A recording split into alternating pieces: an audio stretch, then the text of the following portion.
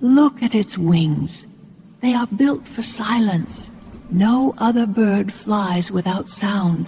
That is its first teaching, to move through the world and leave nothing disturbed. Watch its eyes. They hold the stars. Watch its head. It sees behind without turning its body. That is its second teaching. To look everywhere for truth, to see what others cannot.